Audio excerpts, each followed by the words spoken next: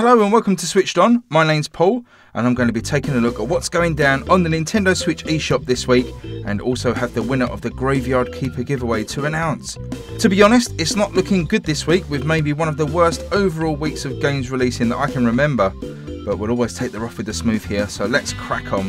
Now I'm just going to quickly blitz through this week's new releases, as I'll have a longer video coming out about a ton of upcoming games, so keep your eye out for that.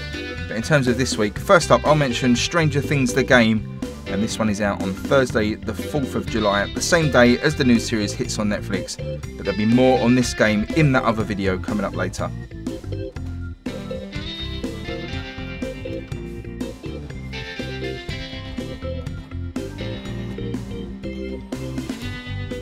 Next up we have Faction Re-mars-tered. This comes from THQ Nordic, and we're really racking up quite the library on the Switch, and this will cost around £27 and $30. Now whilst I'm usually a fan of third-person shooters, I don't know, I'm just not feeling this one.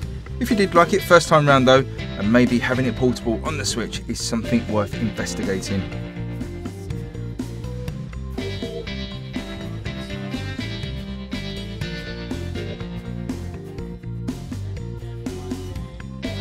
Finally, I've picked out, no, not Dream Daddy Dating or Bus Fixing Simulator, but What Remains of Edith, Finch. And this arrives on Thursday from Annapurna Interactive.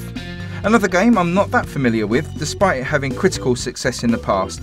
It looks similar in gameplay to something like, I don't know, Firewatch maybe, where you basically wander around looking for the next thing to trigger a piece of the story to play out.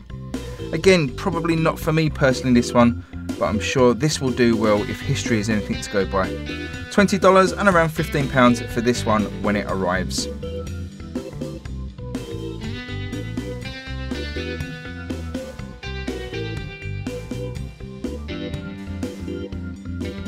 And that is honestly about it for new releases, and there's just a ton of shovelware being liberally dumped on top. So as I say, bit of a slow week for the eShop this week, but given how well we've been treated recently, it's probably no bad thing.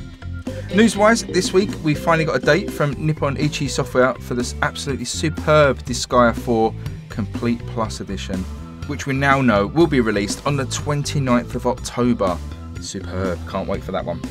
A story from a week or so ago I keep meaning to mention is this weird new controller from hardware specialists Hori, who have designed a slime version of the Pro Controller for the Switch to celebrate the launch of Dragon Quest XI, I believe. It looks pretty awesome, I'll give you that. I'll leave some links in the description if you want to order one for yourself, but at £80 plus import fees, you're going to have to be a pretty hardcore Dragon Quest player to pick that up.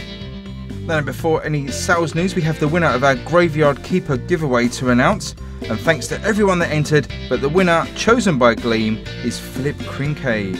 Congratulations to you, Philip. I'll be in touch on Twitter regarding the code for that game. Now on to the sales, and there are a couple of games I'm going to recommend which have sales ending this week, so nip in quick for these. And the first is Kamiko. Now this is an old school Zelda-like experience, albeit a fairly short one, but for £1.77 you really shouldn't be passing this one up. They just recently announced that they'd sold 250,000 copies on the Switch, so congratulations to those guys. Bit of a left field announcement this next one, which is Letter Quest Remastered. I bought this at full price and enjoyed it, as did my girlfriend, and now at 70% off, it's worth a wider audience checking it out. You basically crawl through a dungeon creating words to attack enemies, and letters come with different effects when used, and the whole package is just really nicely presented and something a little bit different for the Switch, so definitely worth checking this one out.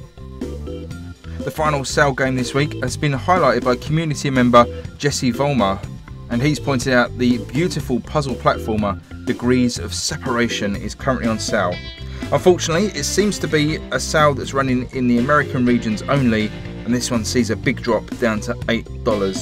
We'll have to keep an eye on other regions and hope it spreads to other stores, because this one does look really good and has been really well received critically.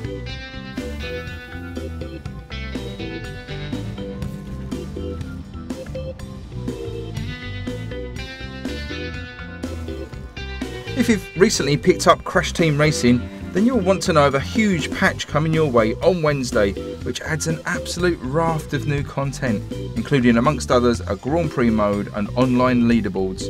Now this looks to be one seriously chunky update, so make sure you check in on Wednesday to get that patched. And there you go, short and sweet this week, because I have my list of top summer games coming up on the channel very shortly, so please keep an eye out for that. Some real sleeper hits are coming our way in the next couple of months. But thanks for watching this video. Please consider subscribing to the channel. Remember to stay switched on, and I'll catch you next time. Cheers guys, bye bye.